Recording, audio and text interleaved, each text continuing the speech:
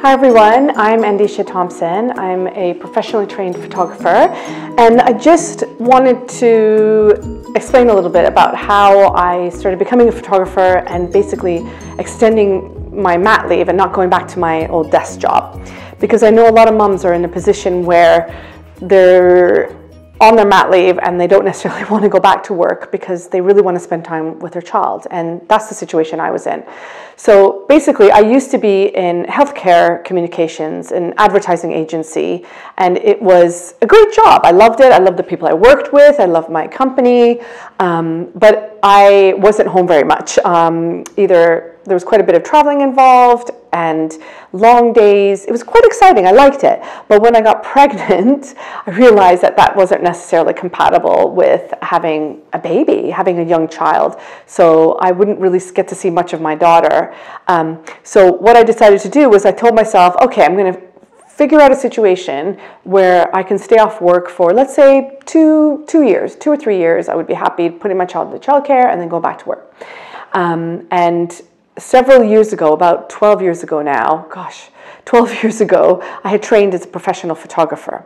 And when I was on my mat leave, I started taking pictures of my NCT group. I asked them, can I take your photos? Because I want to do photography. I thought that's what I could do to make a little bit of extra money so I could extend my mat leave. So I did all the photos and I started basically taking photos for other people for money. But I knew in order for me to do this, I had to have 3 things in place. I needed, number one, some financial flexibility. I knew that I needed to either have some savings or a partner that could provide enough income that I wouldn't have to match my old salary.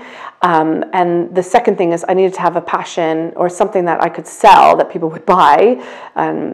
Photography was that for me. And the third thing was I needed flexible childcare. So I needed a way for someone to come and watch my daughter the few hours that I needed to work during the week when she wasn't napping. So I did all that, and I did it for a couple of years. And after about 2 years, I realized, actually, I'm really enjoying this. I can make this, I'm doing well in this business. I don't need to go back to work at all. And here I am, 5 years later doing photographing children and having a very successful business. And so I wanted to share with you as well the 3 tips of advice I would give. The first one, if you do want to extend your maternity leave or not go back, is you need to find something that you're passionate about that will sell, that you will be able to make money off of it. Because you really have to think carefully about what it is you want to offer people and sell to people. And the second thing, probably more importantly, is you need to have a business plan. Oh my gosh, get a business plan, get a business plan, get a business plan. Plan what you're going to do. You need to know, how much do you need to make? Step backwards. How much do you need to make a month? How much do you need to make an hour? How many clients do you need in order to do that? Is it realistic? Do you have a marketing plan in place? And all of these things, I know it takes a lot of time to think about, but if you have them in place at the beginning, you will do so much better. You have so much more clarity and understanding about where your business needs to go. The second thing is that's the third. The third thing, that was the second thing. The third thing is get professional help. And by that, I mean, get people to help you. Make sure you have a web designer. Get a professional photographer for your photos.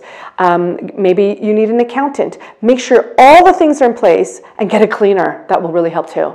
All the things are in place so that when you do run your business, you're not just kind of making it up as you go and trying to do everything yourself. You will save so much time if you find someone at the beginning to help you where you need help. So anyway, I hope that's really helpful to you, and that's my story. And I started joining mumming as a way to kind of get out of the house and talk to other people, and actually networking as well. It's really helped for that.